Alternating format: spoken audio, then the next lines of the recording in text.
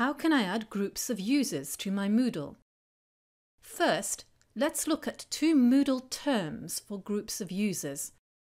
A cohort is a group of users created by the admin and available throughout the site or a category. You can enroll cohorts into courses. When users are removed or added to a cohort, they will disappear or appear in the courses where they're enrolled.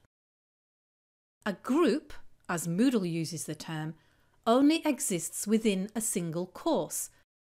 A course can have several groups, and the teacher can create these manually, or the admin can upload them with a file. This video looks at cohorts. If you need to create Moodle course groups in courses, watch our video on How can I add groups to my courses? Cohorts can be created manually or with a file upload.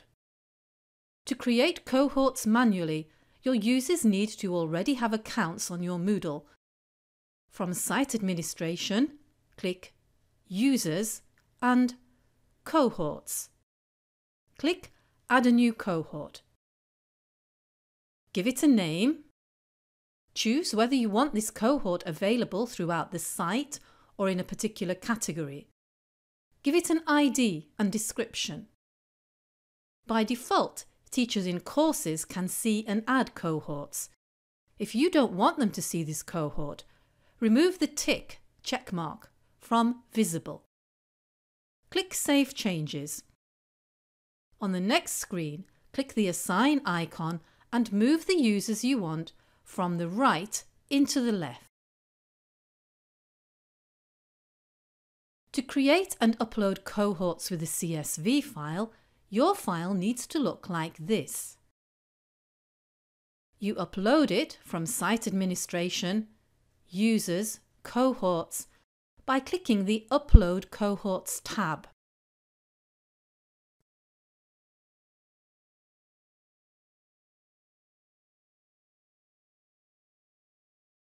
And here are the uploaded cohorts, not yet with any users.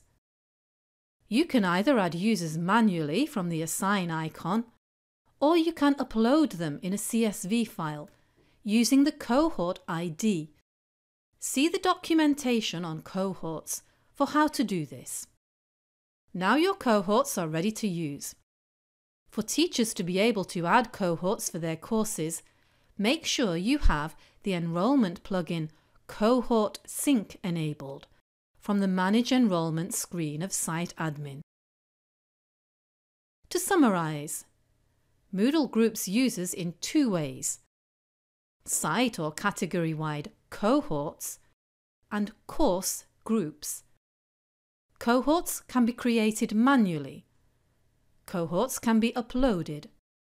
Cohort Sync must be enabled to add cohorts to courses.